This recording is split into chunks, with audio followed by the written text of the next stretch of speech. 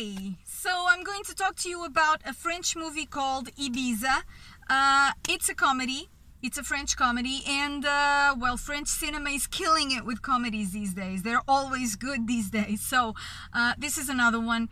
It's about a couple of divorcees who love each other, who fell in love, and she has a couple of teenage kids, and the boy, the older one, who's the boy, decides the destination for their first vacation together. So, and obviously they end up in Ibiza. It's funny. It's well crafted. It's not something you're gonna remember for the rest of your life, but you expect to have a good time at the movies, and that's what you get. Definitely. The gags work. There are a lot of situations that well, there are some cliches as well, obviously, but they totally work.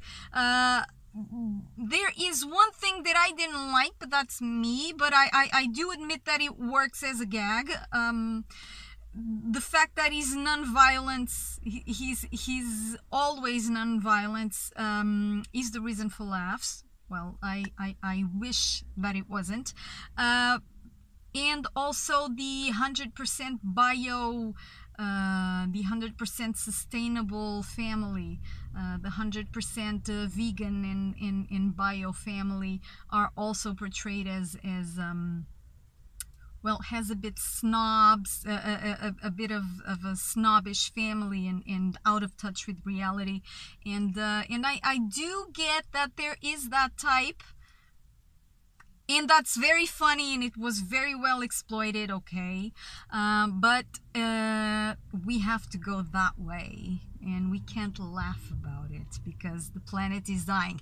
But it doesn't kill it if you just forget the activist in you. You just have a good time at the movies. It's really funny. I mean, it has Clavier. Clavier is just perfect in this register, just perfect. I mean, he did Do Not Disturb, and which in French is Une heure of de tranquillité. Une heure de tranquillité.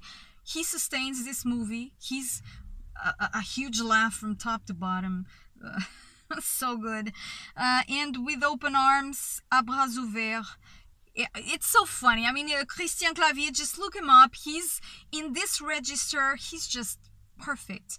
I mean, here he is Philippe. He fell in love with a woman who's a little bit younger, and he's considered a little uptight, and he's going to have to win this family over, and well, you're just gonna love it. You're just gonna laugh with it. You're just gonna have a good time seeing this family turn into a family, and it's just so funny. So I totally recommend it, and I hope you have a good time at the movies with Ibiza. Ibiza is portrayed beautifully. I mean, it's the stuff that we all know about Ibiza, and it's very well exploited. It's almost like a postcard, a touristical postcard.